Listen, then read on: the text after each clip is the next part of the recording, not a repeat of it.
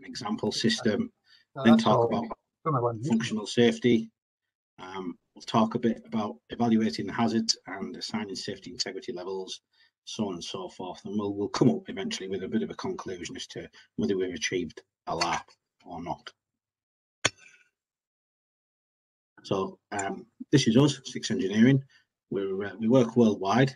We've got a few offices dotted about, mostly sort of remote things that we do. But we specialise in functional safety, process safety, and cybersecurity for operational technology. So that's not your antivirus system or anything like that. This is stopping people messing up your process plant, either deliberately or otherwise. A disclaimer, I've had to add this in because I got a bit of a warning of somebody saying you need to have one. So there we go. Somebody can read it at their own leisure. So this is me. I may have aged a little bit since then, just a little. I've been working for the past 10 years in process and technical safety. I've worked in a variety of industries. I do a lot of work in oil and gas and more so nowadays in the chemicals industry as well. And you'll notice there that there's a TUV Rhineland bit of text.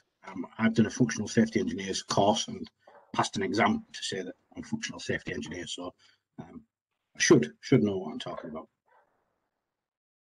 So, achieving ALARP with safety instrumented systems. What is ALARP and what are safety instrumented systems? So, we'll go through what is ALARP next. So, I want to take you right back to what the law says and to the Health and Safety at Work Act 1974. And in Section 2, the general duties of employers to their employees. There's quite a lot of talk about so far as is reasonably practicable. And it's all about managing risk and keeping people safe. So there's a legal requirement to do this. But how does that actually translate into the design of a process plant? So in the guidance from the Health and Safety Executive, R2P2, which is reducing risk and protecting people, you'll find this ALARP triangle. And what we need to do as engineers is understand the numbers behind it. So what the HSE is saying is that if the risk of fatality per annum is greater than 1 in 1,000, it's intolerable and you must reduce the risk.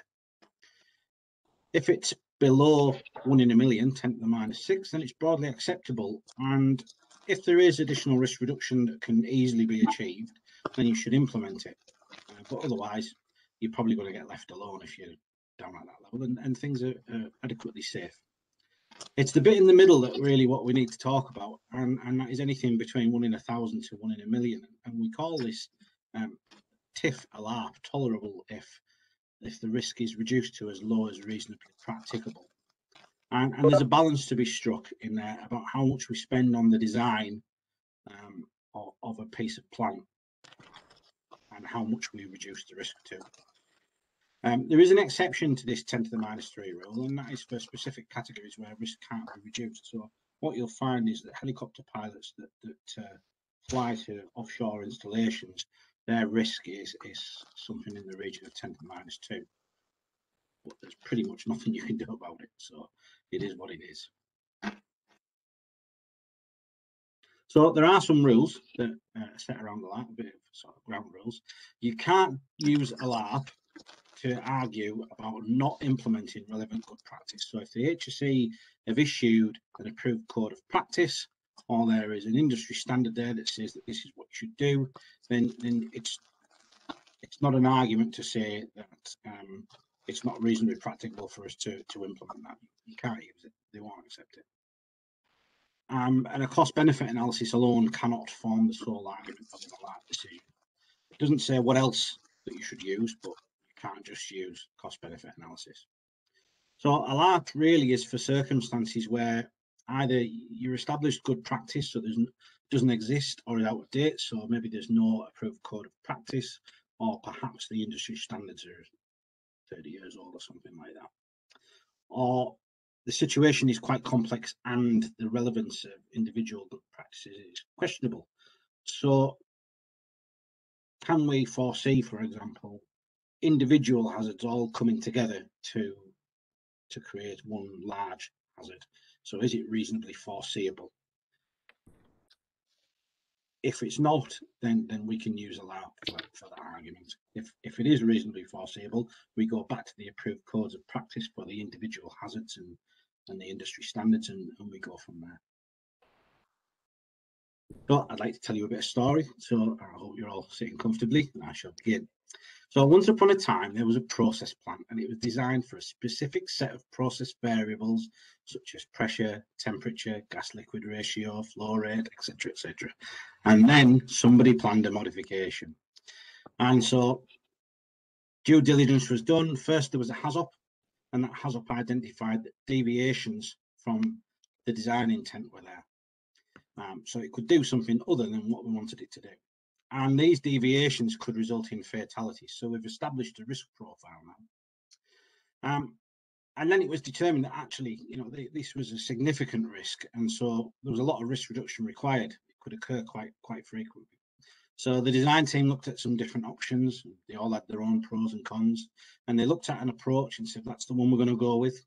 And we're going to evaluate it using layer of protection analysis. So we're going to look at the cause frequencies and failure frequencies of the safeguards, and we're going to compare it to what we think is tolerable. And we decided that one aspect of this approach of reducing the risk, we're going to use a safety instrumented system, and it's going to have a safety integrity level of SIL 1. And then the plant manager lived happily ever after the end. Or perhaps not. Perhaps there's more to the story that we need to look at. And that's what I want to take you through. So this is an example system. It's not been designed very well. It just is what it is, and we're going to modify it. So perhaps it was okay for what it was originally designed for, but we're going to change it. So we have a two-stage separator system, and the first stage separator is rated for 50 bar, and we're going to assume that our feed comes in at slightly less than 50 bar, so it's okay. But our second stage separator is only rated for 10 bar G. And if the level drops below drops too low in the first stage separator, we're going to get something called gas blow-by that goes into the second stage separator. And so all of a sudden, instead of it being operating at less than 10 bar G, it could be operating at 50. And if it's only designed for 10, the likelihood is that it's going to catastrophically fail. And this is what causes your fatalities.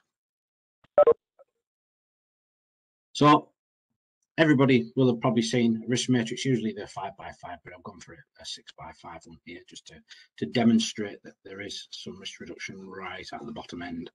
So everywhere has similar things to this. And what we do is we do our HAZOP, we identify our deviations from the process intent. We say how many people can be affected by this, how often can it happen, and that's our risk profile. And you can see that in the top right hand corner, there's lots of red squares. The risk there is intolerable.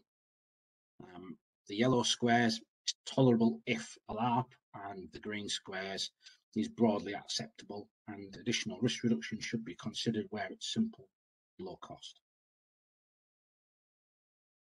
So an example HAZOP worksheet for looking at that separator. So our node, our section of plant that we're interested in, is the first and second stage separators. We're going to feed in reservoir fluids. We've got some details there about the process parameters. We've got a bit of detail on notes there about the design pressures of the different separators, and we've identified that low level in your first stage separator can have some severe consequences. And we found out where it was on using our risk matrix, and then we said there needs to be some risk reduction here. And it needs to get done quickly. So where are we at? Well, we said in our HAZOP, I'll just go back again, there's potential for up to 4 fatalities perhaps. So 4 to 10 fatalities is line D here.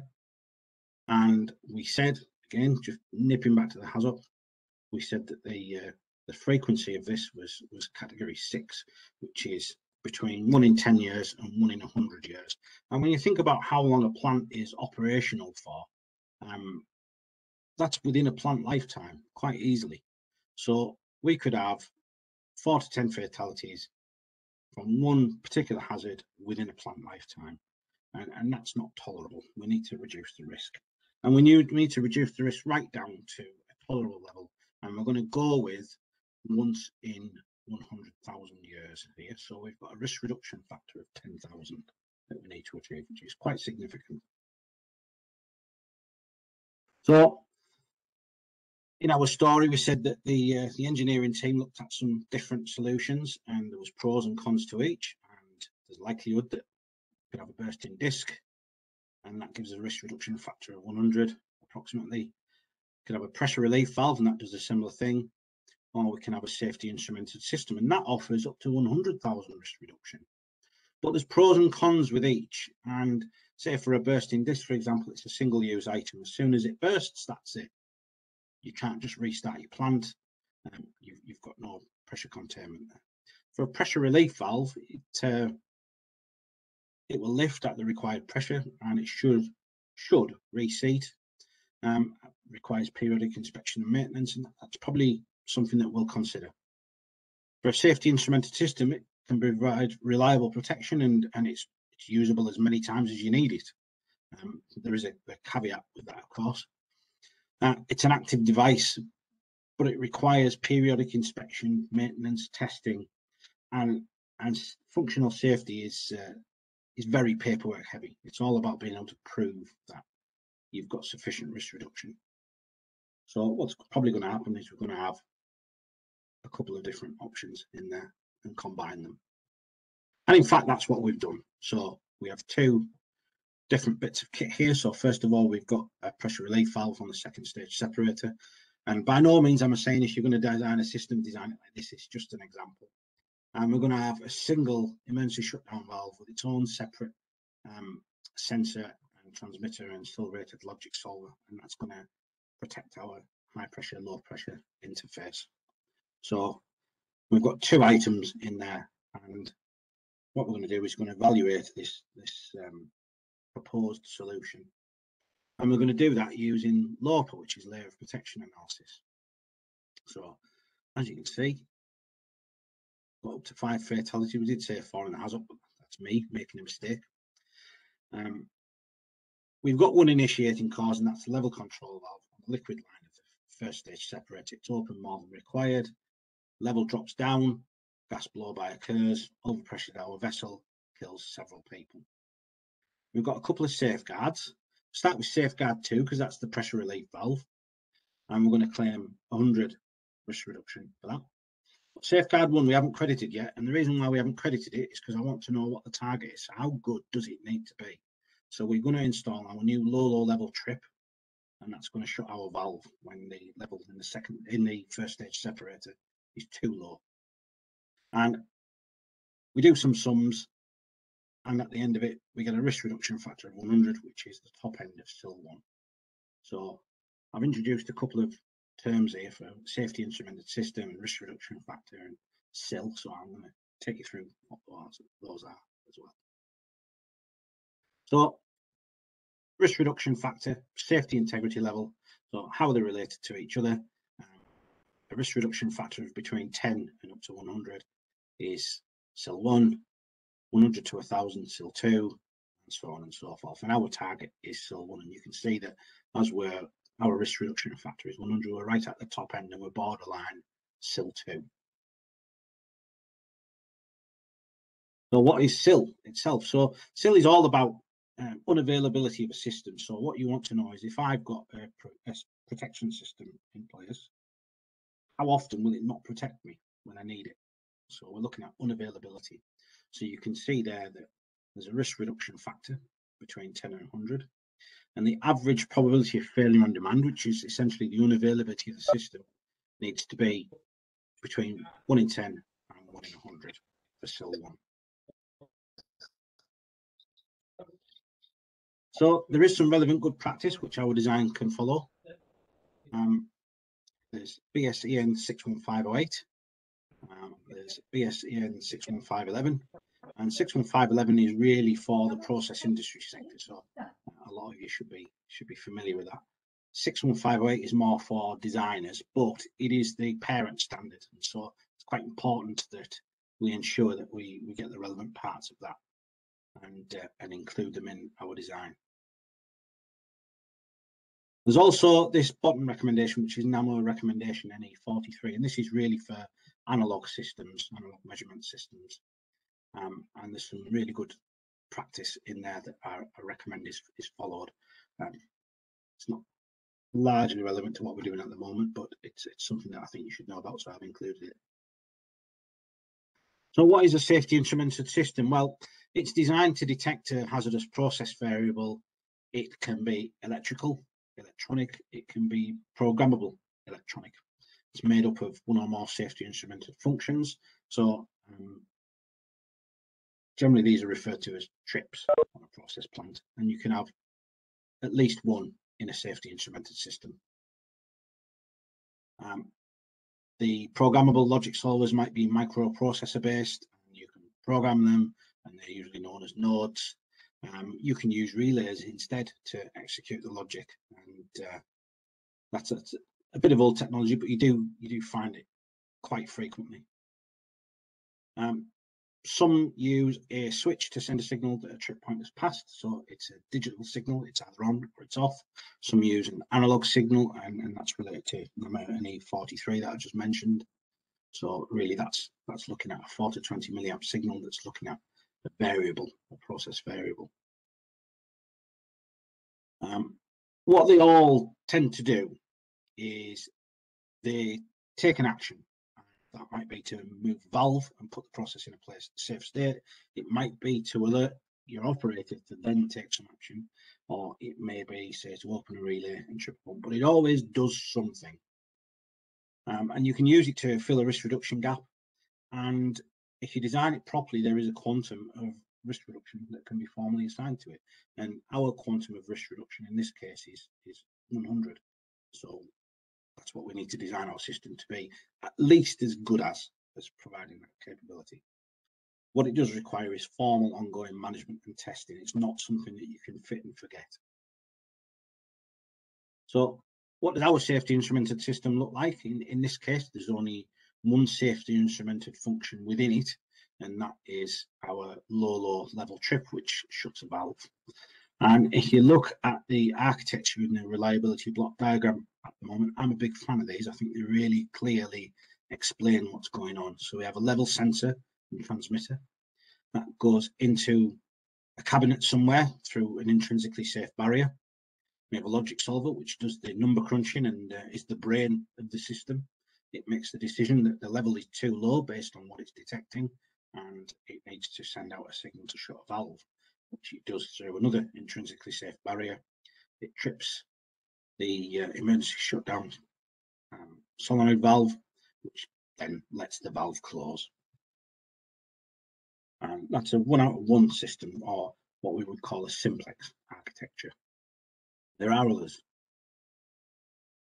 So I wanted to have a little bit of a chat about the functional safety life cycle, because we are talking about functional safety, and just to point out where we are in the overall life cycle and what the other parts of the life cycle are. So we've done our hazard and risk assessment, that was our hazard. We've allocated safety functions to protection layers, which was our LOPA.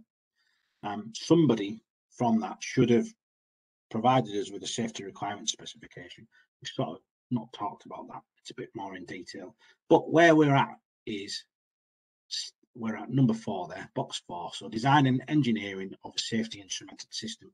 But what we've also got is design and development of other means of risk reduction. So that means that because we are taking a risk reduction credit for that relief valve that we're going to put on the second stage separator, that means that it needs to be properly designed, as it should be anyway, but it needs to be properly designed and documented and inspected and maintained as appropriate. And that needs to be managed. That again can't be fit and forget. So that's where we are in the overall life cycle. You can see there that there's a few other boxes.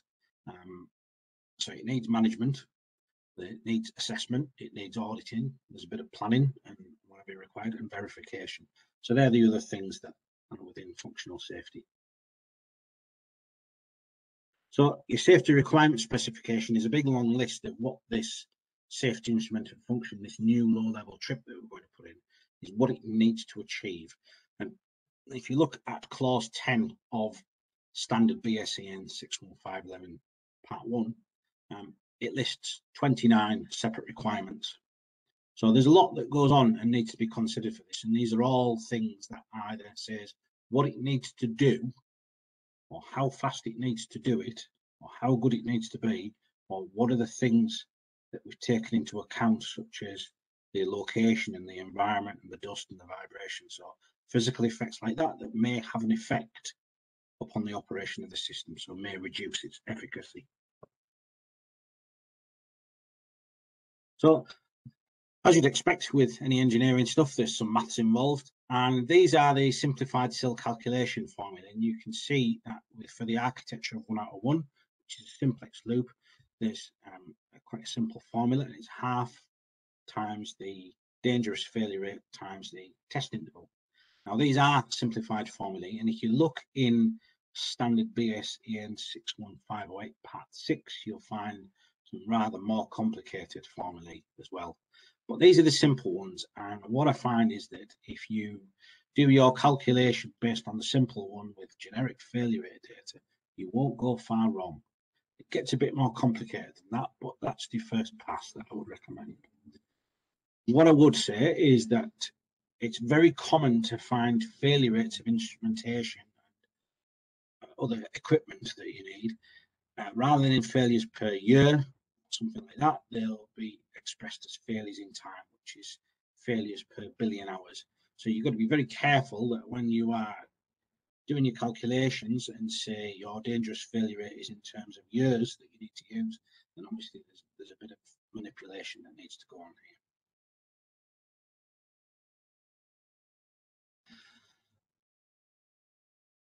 When we're talking about SIL, there's sort of two sides to it. There's the unavailability, which is the probability of failure on demand, but there's also the hardware fault tolerance. So this is that a random fault within the system takes out our system. So how good does our system need to be able to tolerate random faults? And that's dependent on the SIL rating and whether we've got a high demand mode or a low demand mode. And we've got continuous there, and continuous is the same as high demand mode. But what you'll find when you look at the standard is that if the demand is more frequent than once per year, then the dangerous failure rate that we need to use is in terms of failures per hour. Whereas if it's a low demand mode, once per year or less, then it's in terms of average probability of failure on demand.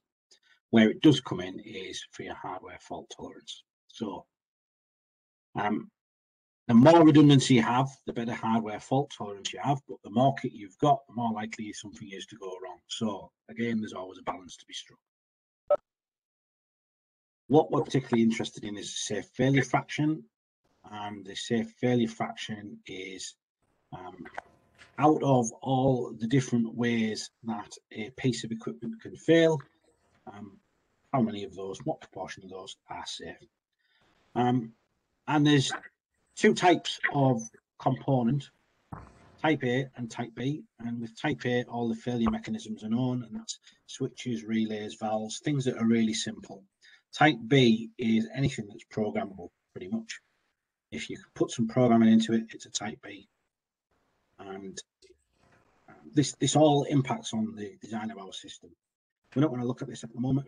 We're at SIL 1, there's no redundancy required, so it doesn't really matter for us, but I just wanted to include it so that you're aware of it, because it gets missed a lot.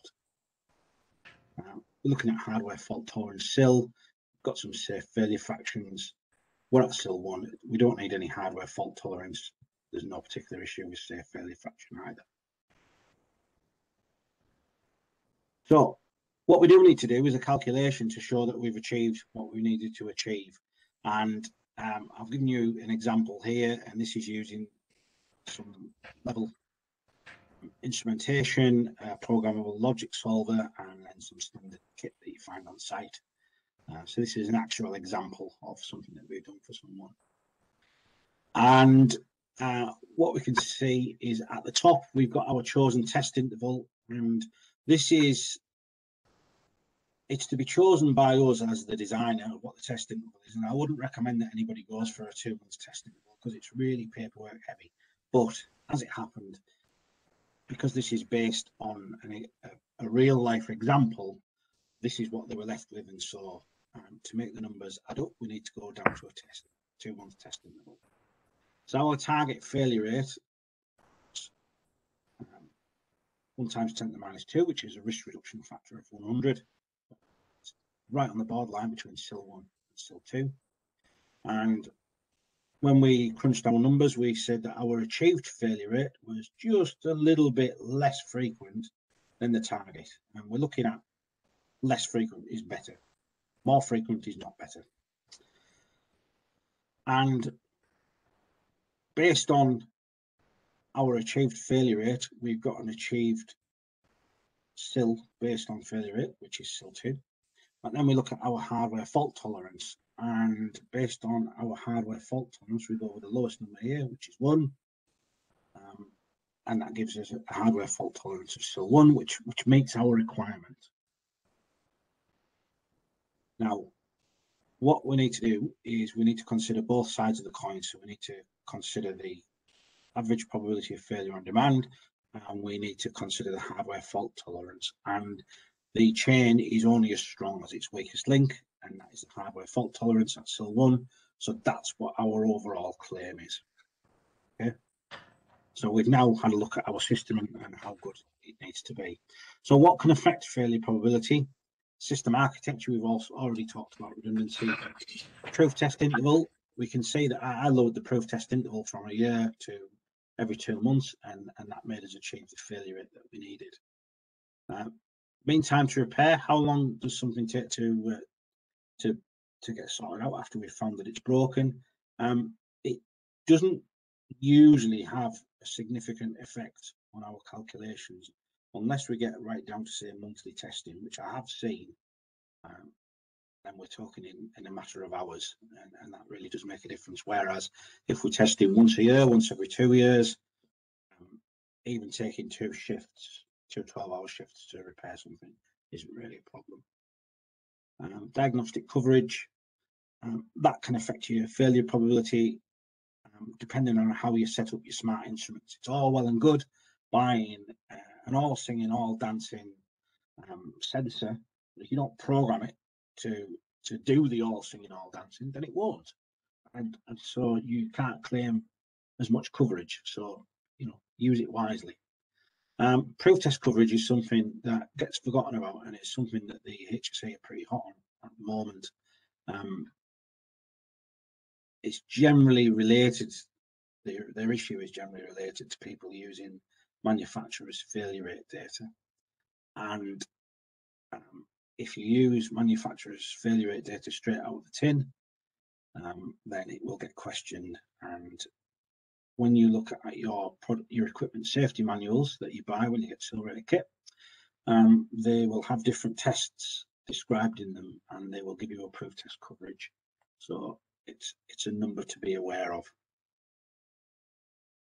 We also need to look at systematic capability. It's not really an issue for us. Our system is SIL 1, but if we needed, say, a SIL 3 target, and we were going to use this particular bit of kit, this sensor, what we can find is that actually it's only good for SIL 2. It's good for SIL 3 when there's redundancy there. So you've got to be really careful when you're specifying these things. It's all part of making sure that you achieve your required risk reduction. So has ALARP been achieved then? So we had a risk reduction target of 10,000 to bring us down to a likelihood of once in 100,000 years. And if you remember the big red triangle, the guidance states that the risk should be reduced to broadly acceptable, 1 in a million, so far as is reasonably practicable. So we're saying, well, we don't think it's reasonably practicable to do that. So how can we determine whether we should provide additional risk reduction or not? And we'll use this little equation here, the implied cost of averting a fatality. So the HSE had a bit of a study done by a company called AMI Vectra quite a while ago, and It's a significant piece of work. It's really detailed, but the bit that you need to know about for something that we're looking at is this bit. And so we have a cost of implementing a measure, and we need to multiply it by a gross disproportionation factor. And this is part of the argument saying that cost-benefit analysis alone is insufficient. We need to show that it isn't just cost beneficial, not cost beneficial to implement something. It's grossly disproportionate to spend that amount of money to reduce the risk further. And that gross disproportionation factor varies. It varies based on where you are on the big red triangle. So if you're up at the top of the big red triangle, then the gross disproportionation factor is quite high, maybe around 10. If you're right at the bottom of the big red triangle, then it might be 1 or 2. And I've used 3 in my calculation. And there's a reason for that, but it's described in the documentation, so I won't go into it here. The estimated lifetime of plant in their example in the AMI Lecture report, they use 20 years, and I'm going to stick with this. So really, it might not be the estimated lifetime of the plant, but what we're particularly interested in is the useful life of the equipment. So when we are looking at functional safety and safety integrity levels in particular, they are assuming that we have a more or less constant failure rate. And if it's difficult to describe, but if you can imagine the bathtub curve that is quite popular in reliability engineering, when you get to the end of the bathtub curve, the failure rate is exponential. And so we can't use that for SIL because we need a fairly constant failure rate. So we're going to assume 20 years here, and that might be that you can buy a piece of kit that lasts 20 years, or you can overhaul it, or it might be that it lasts 10 years and you have to replace it. The delta PLL is the change in the potential loss of life, and what we're looking to do is we are looking to reduce the risk of 5 fatalities in 100,000 years to 5 fatalities in 1 million years. And so what we end up with is a delta PLL of 4.5 times 10 to the minus 5. What we're interested in is saying, how much does our risk reduction measure cost? And what risk benefit do we get?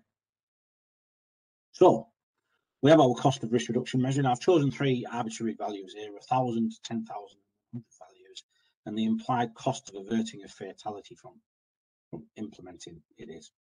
And you can see for a cost of 1,000, to implement a risk reduction measure, that would mean that the implied cost of averting a fatality would need to be 2.78 million before it's grossly disproportionate to implement that risk reduction measure. And you can see from note 1 there that back in 2019, when I did some work around this, the statistical cost of a human life was around 1.8 million. So that says that if the risk reduction measure costs £1,000, you need to do it. However, when you look at a risk reduction measure that costs £10,000, then it would be grossly disproportionate at 27.78 million, 27.8 million. And so if it's not really worth spending an extra £10,000 to reduce the risk down from 1 in 100,000 to 1 in 1 million. So as per note 3 there, you can conclude that it's highly unlikely that further risk reduction is reasonably practicable. Now, this statistical cost of a human life, you used to be able to get from the Bank of England. There was a particular web page that they had on there. It's been removed. I don't know where it's gone. And I've had a look around this subject and looked at the government's Green Book and references off to the Department of Transport. Nowhere can I find an actual number to say what it is now, but apparently it's 2 million. So the numbers here are a little bit out of date, but they're not too far away. So some conclusions then. So safety instrumented systems, I think, and I think we've proved that, are a valid method of achieving ALARP. either on their own or in conjunction with other risk reduction measures. And that's what we've done in this case. We've used other risk reduction measures to help us along the way and reduce our burden. The more risk reduction required, the more rigorous the design of the SIS, and hence more paperwork. As I've said, it's really paperwork heavy as functional safety. Reducing risk to broadly acceptable levels is not always reasonably practicable. And I can remember sitting in HAZOPs years ago where somebody said, oh no, we can't reduce the risk any further than that, it's just not worth it. But nobody ever made an argument, but this is the argument here. So to avoid undertaking a cost-benefit analysis on each design and doing this each time, it's useful to set tolerability parameters. So when we looked at reducing the risk to 1 to 100,000 years, that was us setting a tolerability parameter. And in layer of protection analysis, we use something called a tolerable mitigated event likelihood. And that is to say that if this dangerous occurrence can occur any more frequently than our tolerable mitigated event likelihood, the risk is intolerable to us as a company. So that's set at a corporate level. Although the proposed design solution achieves the required risk reduction, as I said, testing every 2 months is just not practicable. And your plant managers like to be very upset if you come up with a design like that. So the design will probably need some redundancy. And what we may have is we may have a couple of valves in series that both shut, but we only need one of them to shut for the hazard to be avoided. And we may also have a redundant transmitter where we vote them, perhaps 1 out of 2, and that would give us better redundancy and a better design, and would likely alleviate our proof testing interval of 2 months, and we could maybe extend it out to 6 months or perhaps a year. One other thing we could do is we could buy better equipment. Silver-rated equipment used to be very expensive. It's not as much now. It's kind of a mainstream thing. So it doesn't usually cost that much more. But although there is always a temptation to use your existing kit that you've got on your plant, and we're making a modification here, so there is existing kit. There's always a temptation to do that, and there'll always be the argument comes up saying, well, why do we need to buy some more? We've already got some. Well, this is what it is. If you buy silver-rated kit, it's better. It has a lower failure rate than standard kit, and it reduces the burden of the testing level and may allow you to extend it. And I think the most important conclusion is number 6: is if you're in doubt, ask for expert support. Functional safety is like a rabbit warren. Once you go down, you can get lost very easily. And I think it's something that the HSE are quite hot on, and it's easy to get wrong as well. It's not difficult, but you've got to know it. You've got to know what the rules are. So that's me. I've issued some stuff here for further reading. There's some really good content on these. This second one down is a veterinary report that I mentioned. There's quite a lot of information on 61508.org, 61508 Association. And there's some good guidance from CDOIF as well that's worth a read as well if you've got to deal with safety instrumented systems. So there we go. Any questions? Please ask away. Right. I think the best way to manage questions will be if people could type them in the chat box at the bottom right-hand corner of the screen. I'm sorry, I should have mentioned that at the beginning of the talk, but it slipped my mind. Copies of Nick's slides are available as a PDF. If you'd like to email me, I can send you a copy. And I have been recording this lecture, and this will go on our YouTube channel in a few days. So it will all be available for easy reference. While we're waiting for any questions in the chat box, I think one of the questions I'd like to ask Nick is, how do people generally react to implementing safety measures. The reason I ask is we had a talk last month as part of the lecture competition from a guy who'd been out to India trying to do some installations in India. He had some horrendous slides of people balancing on dubious looking scaffolding and no safety harnesses and all sorts of things. Do you find that people, well, especially in this country and I guess most of Europe, are reasonably receptive to having safety measures installed? I think that there's a distinction between what I would call occupational safety, which is your slips, trips, falls, falling off scaffolds, stuff like that, and in your process safety. And what we're looking at here is part of process safety. I think that process safety generally, it comes from a corporate level, and so it's required by the engineering design standards, and it tends to get followed on modifications that are done by design houses. What I do see very, very often, worryingly often, is operational plants in the UK, and certainly top tier coma plants as well, do not follow their own guidance and do not implement things properly, and they think that they're operating safely and they're not. So I guess in answer to your question, I find everywhere. I think in the UK there's generally a better acceptance of safety, occupational safety measures, than there is process safety measures. Nobody ever argues with the safety advisor that tells somebody to hold a handrail when they walk down the stairs. But as a safety engineer, everybody argues with me. I can imagine, because you probably cost more money than holding the Yes. the railings. I think that's exactly what it is.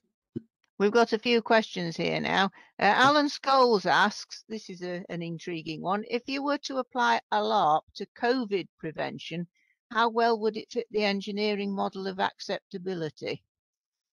Funnily enough, that is discussed in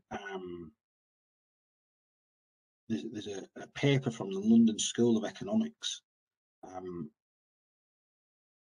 And they've used that kind of analysis, and I think what their argument is that this implied cost of averted fatality and this singular figure, this average figure of a statistical fatality cost, is flawed, and that it should be adjusted for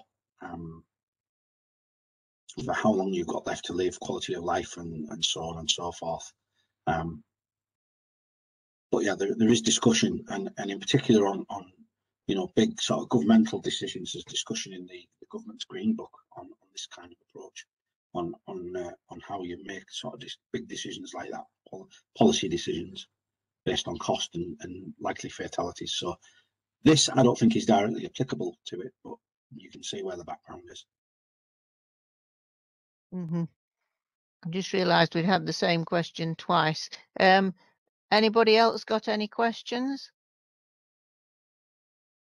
If you wish to unmute yourselves, there's a button at the bottom on the left hand side of the screen to mute, or you can just hold the space bar down.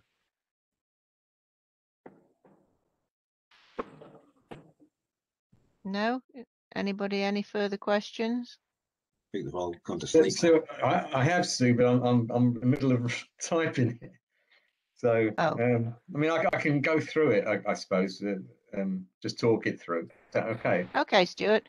Yeah. Okay. Well, so I've got halfway through writing. You started the talk with a description of a design change and the requirement to introduce new safety measures added retrospectively to an existing design and maintenance regime.